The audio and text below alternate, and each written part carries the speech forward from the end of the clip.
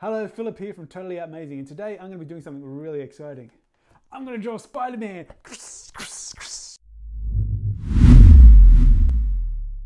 So what I'm going to do, I'm going to draw Spider-Man from the beginning to end. You're going to see the process of how I work out what the picture is going to look like, all the way to the finished thing. So make sure you stay tuned to the very end. It's going to be amazing.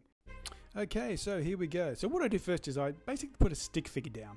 Helps me determine what the shape of the pose is going to be. Lets me play around a bit. I have a hand at the top there and a hand at the bottom on the back shoulder there. I decided to go with the hand at the bottom. But having a stick figure helps you just work out the pose, so you don't have to be stuck on one pose. Lets you play around a bit. Okay, so what I'm doing out now is I'm fleshing out the actual bulk of the body, like the muscle and the main shapes, so I get an idea of what the whole pose is going to look like. I tend to like that. So now I'm starting to put in some finer details to give me an idea where they're going to go. Drawing the symbol there. Now I'm putting in my webs. I do that by putting in straight lines following the path of the body, and then I put my little curves in to indicate the web, just like that. I do it on that arm, just to find some details there, put up my web a bit, and then I start doing the chest, which I did sideways. Now what I'm doing there is I'm putting in some shadow for the blue. Just helps to define the legs a bit more, parts of the body. Makes it look a bit cooler. Now I think I just fixed the hip there. I wasn't quite happy with that, so I just altered that just to make it look a bit better. Okay, so now what I'm doing is I'm laying down my inks. Now you'll notice that I'm putting a thicker line around the edges. That just helps define the image better, makes it so you can see what parts are part of the body properly, and then as you can see here with the webbing, it's a lot thinner than the shape of the head. So just finer details, you'd leave thin lines and the outside edges just to help define it, you make it a little bit thicker. Like we'll do with this arm. See how I go, like I make a double line? I do that just to make the arm more prominent than the massive lines. Otherwise it's just so many lines, especially for the webbing, you sort of lose track of what's what. So if you have a thicker line determined for the outside, it just makes it easier. So see what I did there? I did a sort of curved in there for the shoulder, just to help show the actual shape of the shoulder itself, with a nice little curve in and then a curve out. So you sort of got to follow the shape of the body when you're putting in your webs. So I go, see how I did the lines? They sort of follow the shape of the stomach and the abs, and then the webs will go over it.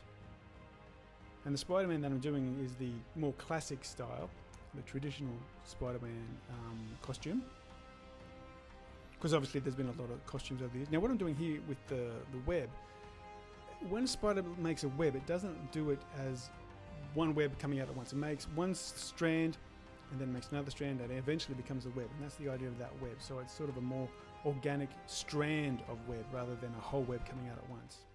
This was made popular by artist Todd McFarlane back in the 90s, and it's been followed through ever since, because there's a logic to it really, because spiders don't shoot out a web all at once, they build a web strand by strand.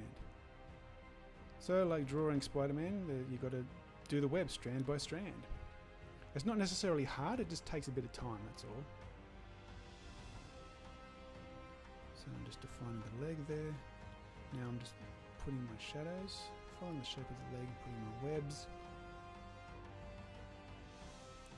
Now working on the other leg. Again, following the shape of the foot, which is what these lines do there. Follow it around, and the webs will do the same.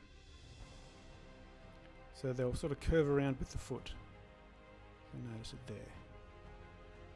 Now just laying a bit more colour in for the shadows.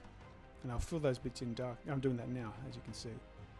So all the bits in blue that are in shadow, I define them with a more prominent black mark, whereas the shadows will be defined by the colour in the red, which is all the webbing part. Now there I had defined a different part of the leg to be in shadow, but I thought I'll just do the whole thing in black because it's just cleaner.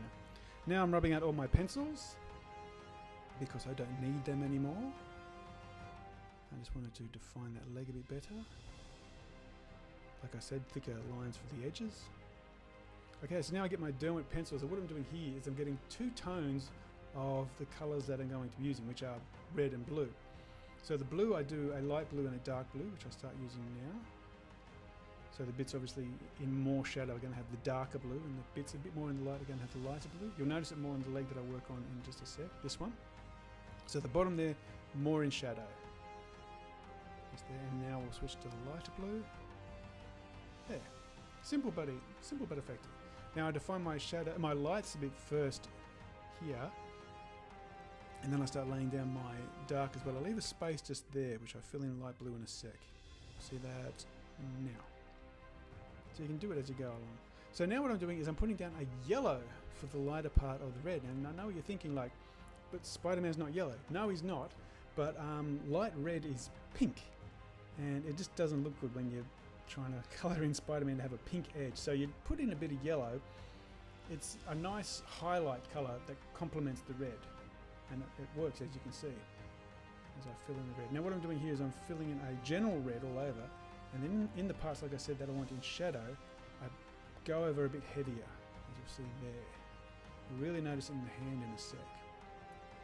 So what I'm doing here is I'm laying a general red down, and then on the back of the hand, boom, there it goes. A nice thick dark red. So it sort of gives more definition. It's a subtle thing, but you can do it with pencil, and it works really, really well. So I'm doing it with the leg now. There's that shadow, colour the whole thing, and a bit of shadow on the edge of the foot there. Now the final leg, shadow on the base, and then I think I just fill out the web, just put a few little details in the web, and then we are done. Ta-da! And there we have it, Spider-Man. How cool, huh? So that is my process for drawing Spider-Man. I hope you enjoyed watching it. If you did, leave a comment down below and we'll make more content like this so you can see more stuff. It's really interesting. By the way, while you're down there, there's also a like, subscribe and bell button. You want to just give them a bit of love, they'd really appreciate that. Speaking of love too, I also have my own comic. You will love it. It's got more of my artwork in it, obviously, and it's amazing stories, lots of adventure, really fantastic. So that's my comic Antispy. Check it out. Other than that, thank you for watching. We really appreciate it, and we'll see you next time. Hello, Philip here from Totally Amazing. Where am I from? I don't have a clue. Good Lord.